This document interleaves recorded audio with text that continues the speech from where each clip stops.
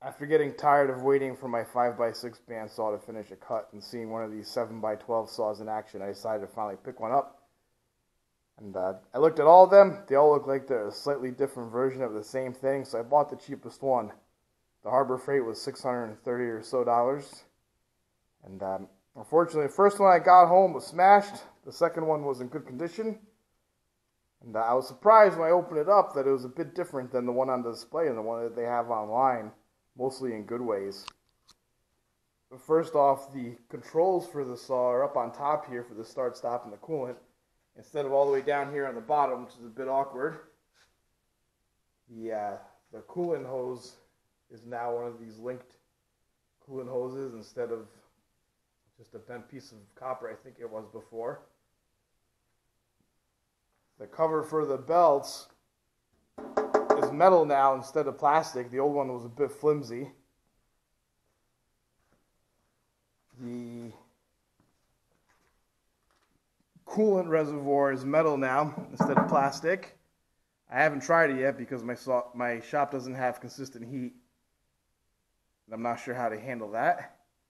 And one of the biggest things I like is they put a micro switch back here to shut the saw off when it finishes the cut, instead of being just a bent piece of metal down the bottom here with the on-off switch. A couple things I didn't like was the jaw for the vise isn't quick movable anymore. The old one you could turn it a quarter of a turn and slide it back and forth. This one doesn't do that. And this wasn't really a big deal to fix. The hydraulic cylinder, the controls are on the bottom, so they were awkward to get to. I just flipped it 180, and then I had to turn the on and off 90 degrees so it wouldn't hit the knob there. Other than that, the knobs are kind of cheap, crappy plastic.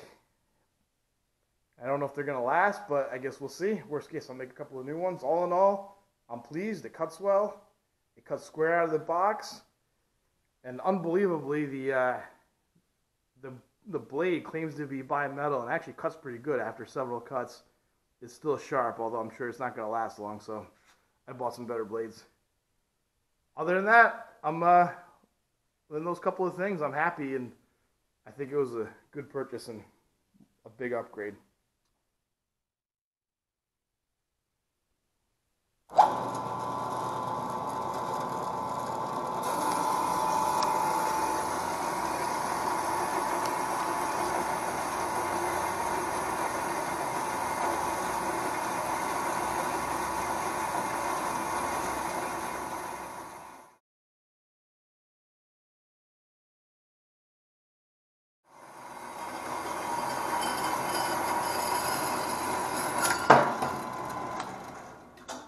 Thanks for watching.